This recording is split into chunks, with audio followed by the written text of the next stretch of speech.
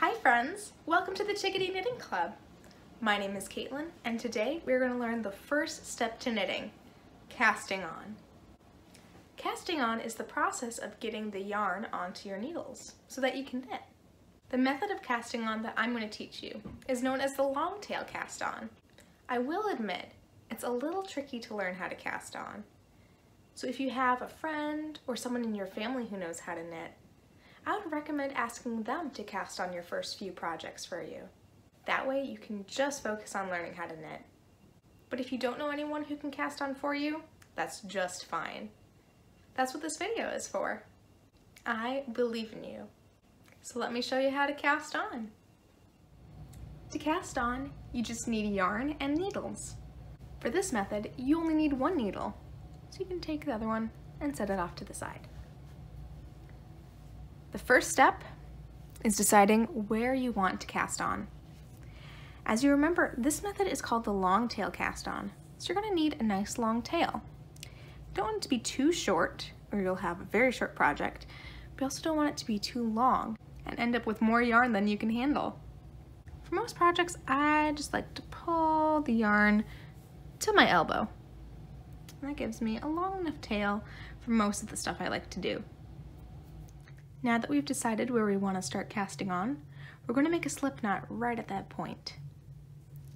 The way I do it is I take my finger in the yarn and twist it so that there's a little X right there. You can hold on to the X as you put your crab pinchers right through there. Make sure you can still see where the X is. Reach over the top, pinch the yarn there, and pull. Ta-da! You've got a slip knot. If that was a little confusing for you, there are plenty more videos on YouTube that can help teach you, or you can ask a friend or grown-up that knows how to do it for you. Next, we're gonna hold on to that and grab our needle, because it's time to put the yarn onto the needle.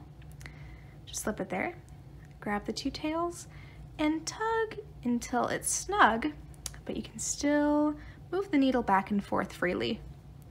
And guess what? That little loop right there is your very first stitch. Congratulations! Now we've got two strands of yarn attached to the needles. The one that's still connected to the ball of yarn is called the working yarn. And the other is just the tail. I'm going to take your needle and hold both strands in your fist. See the gap that the two strands make? While still holding on, poke through with your crab pinchers and spread them out.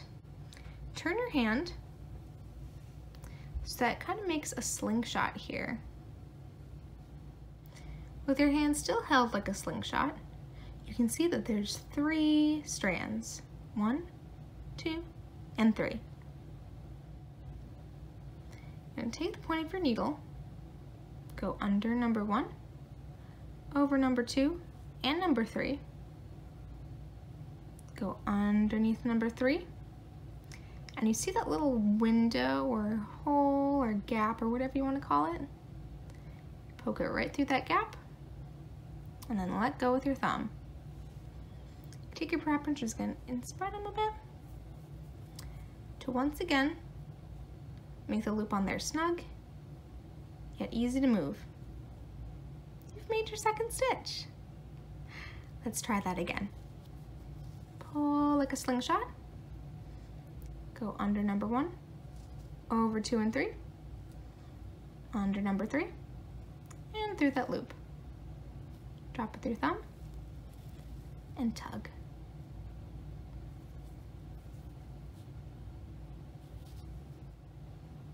Under, over, under, through the loop, drop, and tug.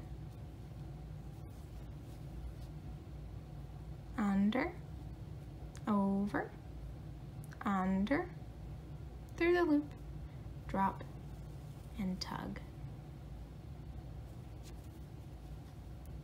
Under, over, over, under, through the loop, drop, and tug.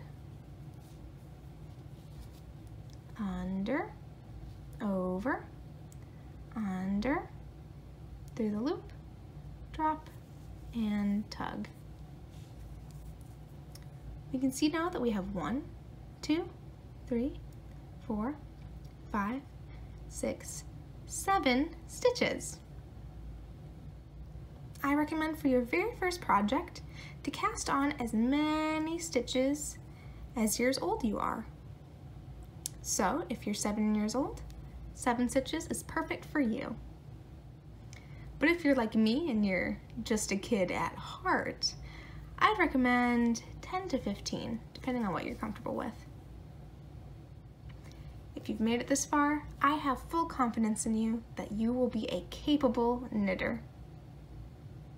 Thank you so much for watching. I hope that was helpful in teaching you how to cast on. Feel free to pause and rewatch this video as many times as you need.